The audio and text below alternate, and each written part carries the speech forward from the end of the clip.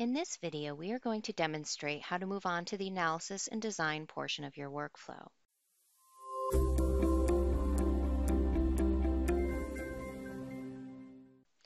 When you're ready to start adding analysis and design commands, you're going to go to your workflow page control area and select either the analysis or design tabs. Now, all of the icons that are relevant for analysis and design are lumped together on the Analysis and Design tab in the ribbon toolbar. Let's first start with Analysis. Now, when we select the Analysis page, the Analysis Whole Structure dialog will appear in the Data area, just as it had in STAAD.Pro V8i. If we would like to add an analysis command to our input file, we're going to come down here and click on our Define Commands button, which will give us access to the various analysis commands available in STAAD.Pro, including a linear elastic analysis, a p-delta analysis, and also a direct analysis method. This will also provide us access to the change command. Now, at times you may be interested in adding some of the pre-analysis or post-analysis commands to your input file, which can help control the analysis and also add information to your output file. To access those different areas, we're going to come up to your Analysis and Design tab in the ribbon toolbar and select the appropriate icon. Here we'll go ahead and select the Pre-Analysis Commands option, and then you're going to notice that the Pre-Analysis Print dialog is going to become available, and we can come down here to define our commands. The same type of workflow would work for the Post-Analysis Commands option. Now, if you need to add some other additional miscellaneous commands to your input file relevant to the analysis, you're going to come to the Miscellaneous Commands area. This basically represents the commands that were available through the Commands menu bar item in STAAD.Pro V8i. It'll include such items such as your setNL command, your cutoff mode shape, and also your cutoff time commands.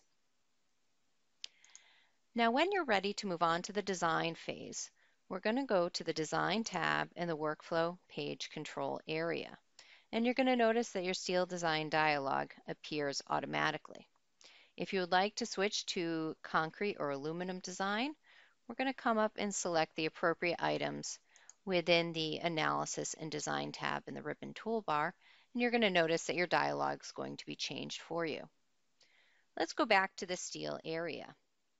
Now, within each one of these design dialogs, you're going to notice that your select parameters, your define parameters, and your command buttons are still available, and the functionality in these areas are exactly the same as they were in STAAD.Pro V8i, as we can see here. Now, as part of STAAD.Pro CONNECT Edition, we also did include some newer or more updated design codes. So please go ahead and check out the design codes that are available through the steel design or concrete design workflows.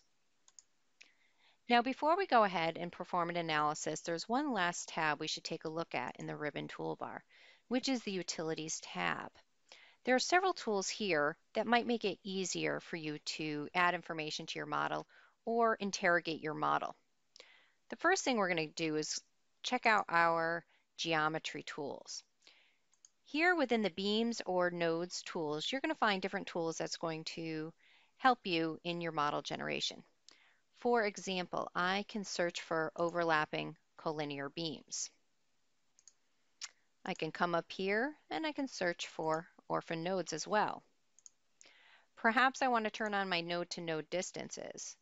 I can turn that icon on and I can go ahead and take a measurement. I can turn it off by clicking on the Remove option. Another key feature that has been retained from STAAD.Pro V8i to STAAD.Pro CONNECT Edition is your input file. To access your input file, you can go to your Utilities tab in your ribbon toolbar and click on your command file. And here we're going to find our STAAD.Pro editor. It's all organized well for me, and I can go ahead and jump to different areas. The STAAD.Pro editor also includes the new ribbon interface, which will make it easier for you to, say, turn a particular section into a comment comment, for example, or to uncomment them. It can also help you add some information to your model because it does contain all the smart text tools.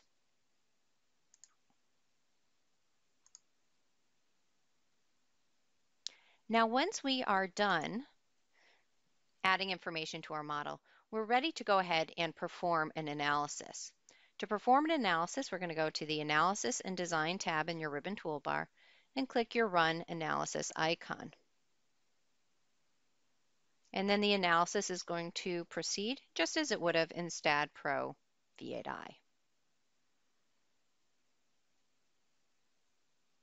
Now, as a reminder, things like your STAAD.Pro editor and your run analysis commands can be added to your quick access toolbar to provide you with some quicker access to these areas.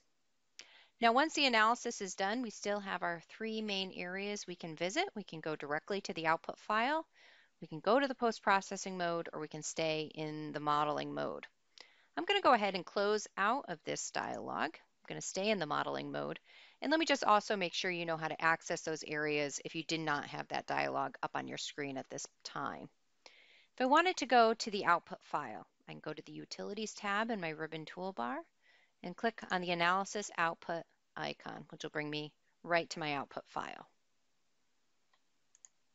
If I wanted to proceed to the post-processor, I'm going to go to my Workflow panel at the left-hand side, and I can go and select my post-processing.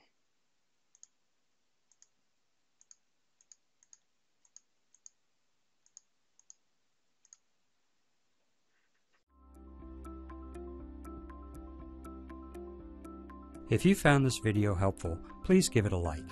If you want to see more such series, consider subscribing to our channel.